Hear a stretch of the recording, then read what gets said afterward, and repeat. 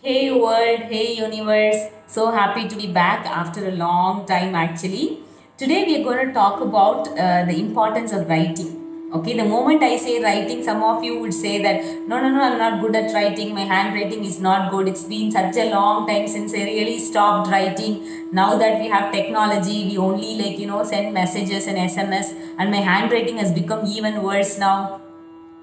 Of course, I mean, we have many excuses to give, but today, after I finish talking about the benefits of writing, then I'm sure that many of you would take up writing as a very passionate subject. Okay, so basically, what is writing?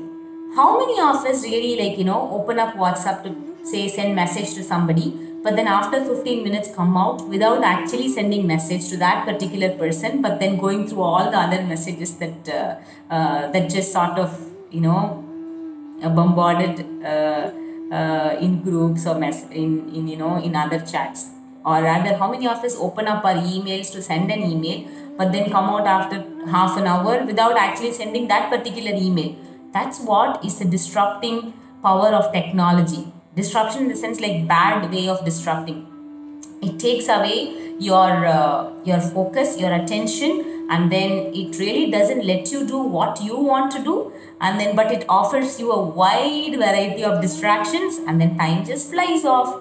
So writing actually sorts of declutters your mind, and then it helps you bring all the clutter onto the paper basically, and it sort of helps you create your focus to an ability that you can never imagine. The moment you start writing and develop this art of writing, then you will know. I'm not asking you to write pages and pages. All I'm asking you to write is just 2 lines every day, and that is really possible. Okay, so writing is actually a process of meditation. So what we do in meditation, we sort of sit down and then just focus on our breath, or try to control our thoughts, or try to observe these thoughts.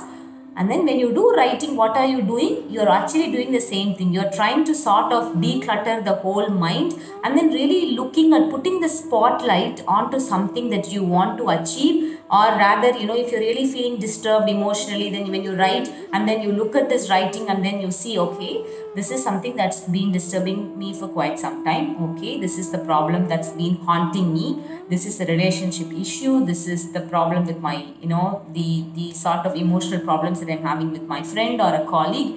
Now, what is the solution to this problem? What is this higher self of mine trying to tell me? Because many times we don't want to get advice from others. Okay, or even if we get advice from others, we may feel that it's not applicable.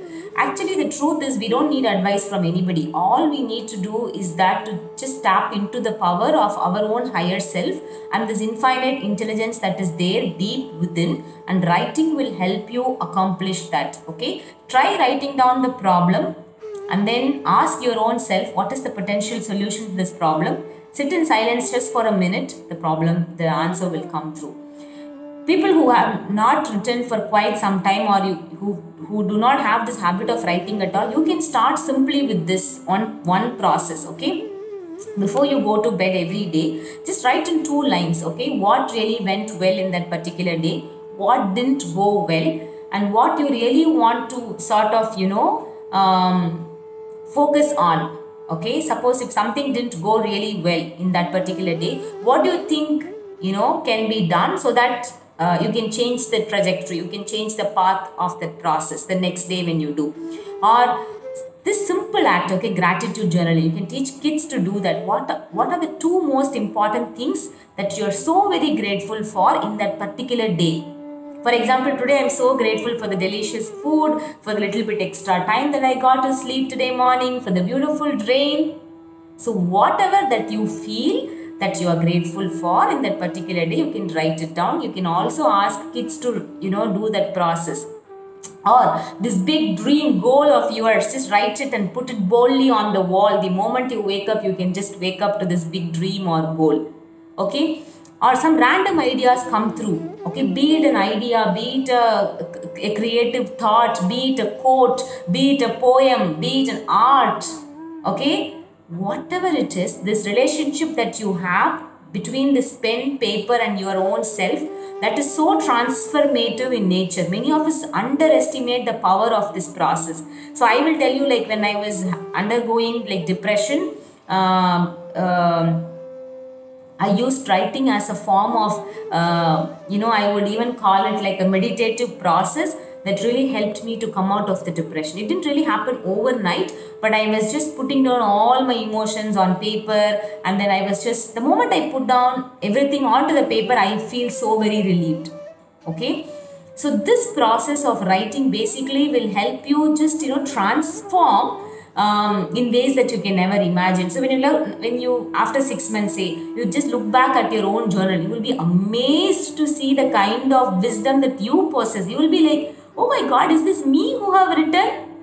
Or sometimes you can also see some patterns in the writing. You could see some negative thoughts coming up again and again and again. Okay.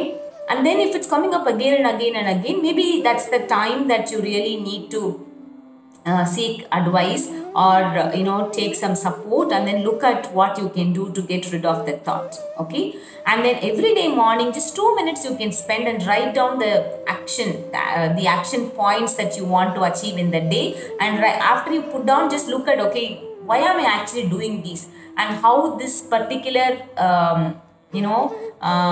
action point is going to take me closer to my dreams. Remember that one episode I did where I spoke about doing things that are important but not urgent. So it will help you to categorize your high priority activities. Okay. So basically, write and write. I would actually carry a notebook with me throughout the day. Any sort of thoughts that come to me, any sort of,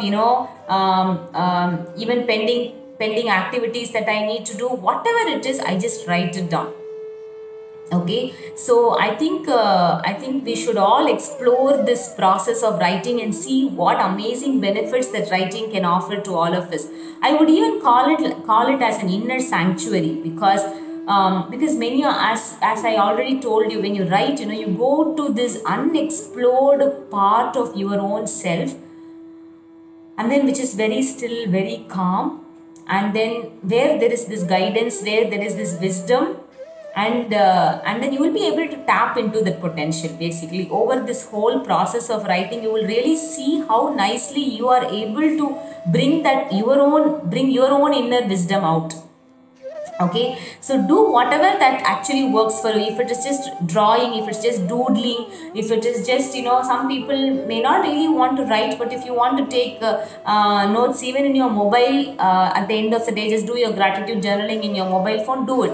But there's only one thing I would recommend: put all your notifications off. The best thing to do is put your technology away and use pen and paper, and just encourage kids to actually start writing at a very, very early age, because they would really become very good human beings. Okay. So that is all I have to say about writing. And if any of you have any other thoughts about writing, or if you've been practicing writing or journaling, or writing diary for long years, please do share your experience. That could help our audience.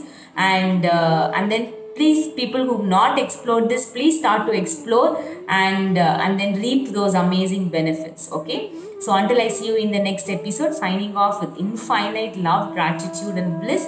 This is yours, Riz. Let the soul speak.